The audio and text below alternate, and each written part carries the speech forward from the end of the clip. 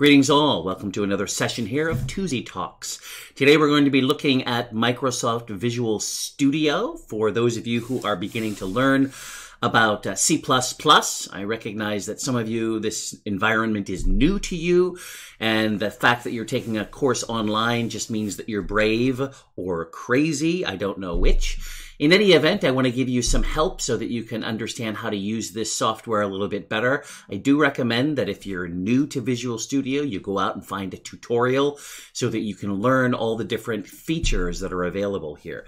For now, we're just going to run over to our course, and you can see this is our course right here. And all of you should be able to find the place here called Course Content. And what I'd like you to do is just click on that, and we'll move in and start looking at some of the things that we can do with a Visual Studio. Now, the first thing that you're going to need to understand is that there are some instructions here under these course guides and assignments. And right in here under assignment instructions, you also can click there so we can go in and look at some instructions. Every program that you create for here is going to require you to understand and read the assignment instructions here, as well as the lab submittal instructions. Please make sure that you avail yourself to this information so that you can understand how you're supposed to submit all of your work. Now, these instructions indicate that you're supposed to take this template and put it into every file that you create. There's also some other instructions in here regarding how to paste information into a document as well as a screen capture into a Word document for verification purposes. So this is what this would look like.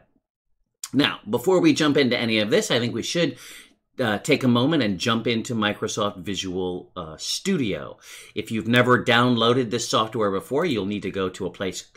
Just open up a browser and go to download Visual Studio 2019, and it's the community version. It is free, so you simply come here and you download, do the free download that's right here. Click on that, and then you'll be able to download the software for free. Now, I've already done this, and I've installed it, and there's another video to explain what you'll need to include for the installation, so you can go look at that later. After you have it installed, of course, you'll be able to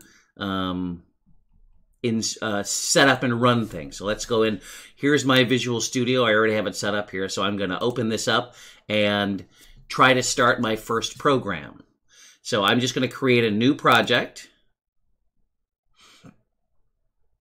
and I'm going to start. I'm just going to click C++ here so that it gives me some details, and I'm just going to run a regular console app is all I'm going to be running. So I'm going to be selecting this one right here, all right? And then I can start. I'll be able to click on that, click Next, and I can give it a name. I can call this, you can call this whatever you want. I'm just going to call this Apple Pie, just for the fun of it.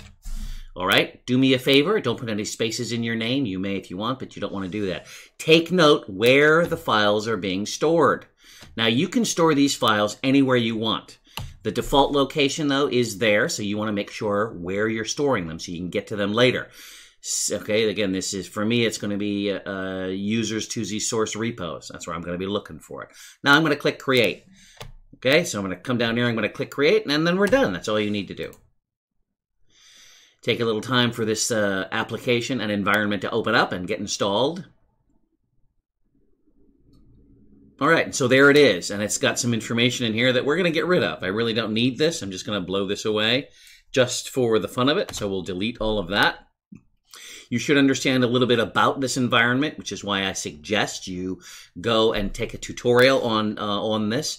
You can see that you've got some solution information over here. You've got properties down here. You've got an output console at the bottom, and of course your program goes here. Now, for every program you do, I recommend you go to your browser, or not to your browser, go to the instruction set and you copy this template. I'm going to take this information and I'm just going to copy it into the template. I'll copy that and I'll go back to my program and I'll just paste it. All right, so all of your programs are going to begin by copying that template in here. Next thing you're going to do is you're going to put your name in here. Make sure you replace this with your name. Your name, no, your actual name, that's that one. Okay, so for me, it would be this, right? And then the lab number. I don't know if it's lab number Let's just call this lab number 36. That's all well and good. Okay, I can do that. So then you do the rest of your program, whatever it may be. And so just for me, I'm going to have a little fun here, and I'm going to type in another message here that says, I love apple pie. And just to let you know, I really don't. But for this purpose, I'm just showing you that, that I can do this. So let's just say I've written out my program, and I want to save it. Okay, so what I'll do here is I can go in and save everything. And now it's all saved. Now I can run the program right here where we have the local debugger window. I can just click right on that, and then it will open up another console, and it'll run the program. Give it a little time, give it a little time, and there's my window. Bing. Okay, so the important thing is that right here, I should take a picture of this window only. Only take a picture of the console window, this one right here. Don't take a picture of your entire desktop. Don't take a picture of the IDE, which is Visual Studios itself. Only do a screen capture of the actual console.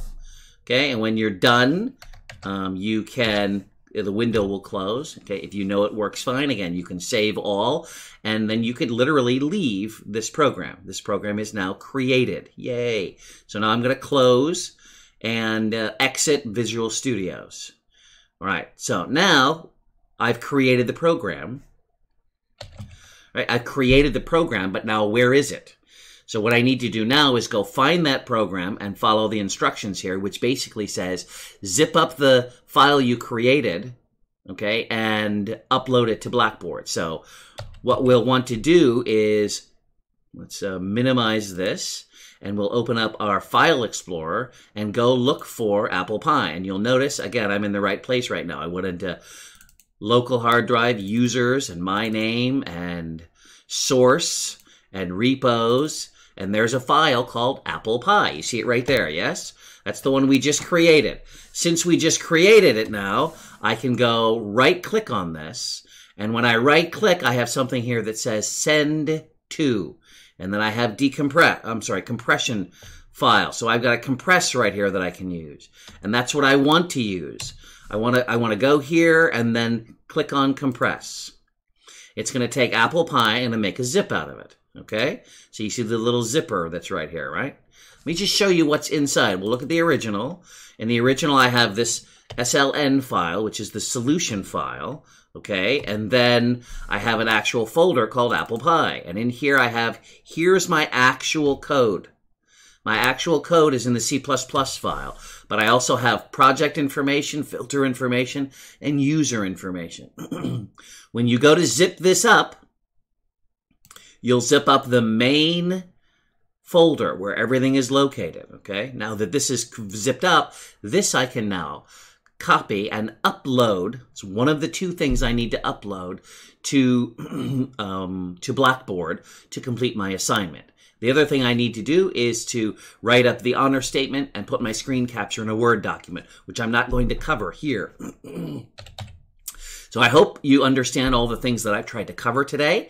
I've tried to explain to you how to use Visual Studio to create an application every time, where to save it, and how to zip it up so that you can upload it to the course website. If you do have other questions, again, I recommend go look at a tutorial online. Of course, you can always contact me or others in the course. Thanks for listening, and I hope to see you on the boards. Bye-bye now.